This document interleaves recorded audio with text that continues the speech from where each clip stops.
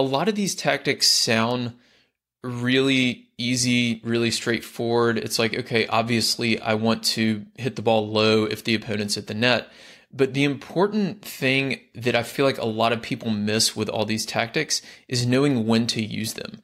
Because knowing the tactic and knowing how to use it is fine, but if you don't know when to use it or you choose it at the wrong time, then it's not going to work for you. So knowing when to use it is something I go over a lot in the course. And with this one, the primary thing you want to recognize, and you have to work with your partner on this, is recognizing how close the opponents are closing into the net.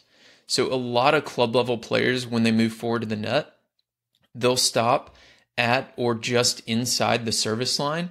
And in that case, this shoe shine tactic can be really, really effective because it's really easy to get it down to their feet because they're so far off the